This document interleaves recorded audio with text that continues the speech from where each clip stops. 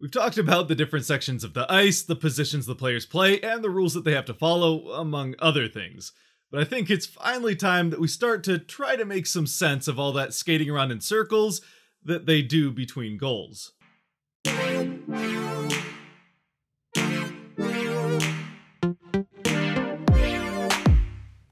Welcome back to NHL 101, and that's right, today we're finally talking about basic strategy and positioning in hockey. As a quick disclaimer, especially at the NHL level, there are all sorts of different strategies, tactics, and plays that different teams run at different times and with different personnel. But we're just gonna stick to the basics in this one, which is where most of it is rooted. And we might as well jump right into it, starting off on the defensive end, where, of course, we have the positions that we've already talked about in a previous video, those being the two defensemen, right and left, the two wingers, also right and left, the center, and of course, since we're in the defensive zone, the goalie. At its most basic, the defensive strategy is a simple zone, with the two defensemen in charge of their respective corners, including the area behind the net, and stretching all the way up to somewhere in the middle of the face-off circle, right around the face-off dot. Meanwhile, the two wingers will take the remaining space from there up to the blue line, again on their respective sides of the ice. And the center, you can think of as kind of a rover, who in some cases gets to do basically whatever they want,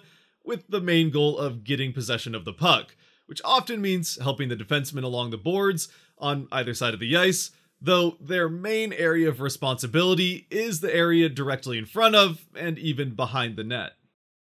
Now that we have that down, it's time to introduce the rest of the players, who of course would be the opposing team, without whom defense would be very easy, but they're here to ruin our day, so things are about to get at least a little bit more complicated. And again, at its most basic, with these guys added in, as we'll see when we get to the offensive side, they also have general areas of the ice that they're responsible for, which are going to kind of mirror what the defense is trying to do, which usually means that this will end up looking like kind of a man-on-man type of situation, where our defensemen will be on the opposing wingers, and our wingers will be on the opposing defensemen up by the blue line. Though, whether it's a zone or man defense, in the end, I think it probably goes without saying that our main goal on defense is to make sure that the puck doesn't go into the net. And the best way that we can do that is to prevent the opposing team from getting very many chances either in the slot or any high danger areas. And since you are presumably watching this because you're new to hockey, I'll clarify that the slot is the area right in front of the net down the middle,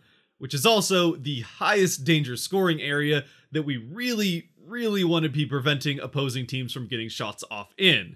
Meanwhile, the rest of the high danger scoring area that we'd also like to be preventing shots from is usually seen as kind of a cone going out from the net, or if it's Alexander Ovechkin, over in this area.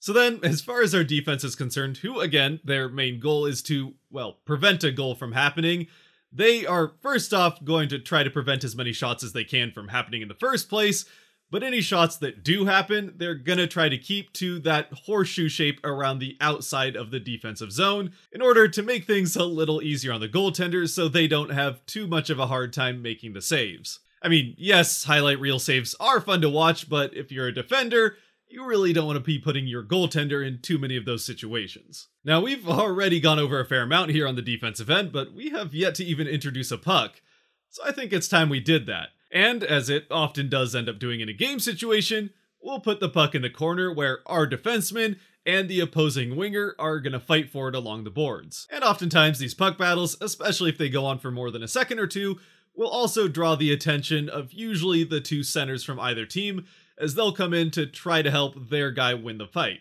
Meanwhile, everyone else has to position themselves to be ready for that puck to come out in pretty much any possible direction. And defensively, the worst place that it could end up coming out would be right out into the middle into those high danger scoring areas, which means that our winger and defenseman on the other side are going to want to shade over to the near side of their zone closer to the puck to take away that slot area that we talked about earlier and make sure that if the puck does come out to that spot, it doesn't find an offensive stick first. Still though, keeping in mind that while the main focus is going to be the puck and making sure you can track it from wherever it ends up popping out, that there still is an opposing player behind them that they want to prevent that puck from getting to. So if it does get past them, that player isn't too wide open to get an easy shot off on goal. Though if the puck does come out of that battle without one of the players having clear possession of it, it's much more likely that it'll come out along the boards in one direction or the other. Either it goes up the boards towards the blue line, or down along behind the net. Our winger then, who's on the side of the ice that the battle over the puck is happening on, might want to shade towards the walls to try to cut the puck off from going straight up the boards to the defenseman on the other team, but he also doesn't want to go right up against the boards, as that would open up the opportunity for that defenseman to go find some open ice and potentially get the puck into the middle where we don't want them taking shots from. So again, that winger's job is to try to cut off a pass up the boards if they can, but primarily to make sure that the puck doesn't get out into open ice where an opposing player could pick it up and get a shot off in one of those dangerous areas. And then finally, the other option from here is that the puck could go down along the boards behind the net, where it'll either get cut off behind the net or end up in the opposite corner where our other defenseman and the opposing other winger will try to go for it and get possession of it first. Oftentimes this can also lead to another puck battle just on the other side of the ice. And if/when that does happen, at this point we pretty much just have the same situation but mirrored on the other side. So then our defenseman and winger, who were more along the boards during that puck battle, will move into the middle of the ice to try to defend that slot and high danger area and make sure that none of the opposing guys get open behind them for a potential easy shot in those areas. From here, let's say the puck does get up along the boards and to the opposing defenseman, and that team is able to get set up with clear possession. At this point, still defensively, the goal remains the same, to make sure that the puck and any opposing players who might have it remain as much as possible around the outside and not in the middle of the ice in those high danger areas. And in order to help make sure that that happens, our 5 players who are playing defense are going to go a little bit more towards the middle of those zones that we marked earlier, though with the 2 wingers and 2 defensemen, they might shade a little bit towards the middle of the ice, again to make sure they're taking away that center area. And as for our defensive center, they're at this point likely to be pretty much man up with the opposing center, who is probably going to be trying to get in front of the net and screen the goaltender, looking for a tip-in on a potential shot coming from the blue line or from the sides. And again, our center who's playing defense is going to be doing what they can to prevent them from doing that, either keeping them away from the net or not allowing them to use their stick to tip a shot in.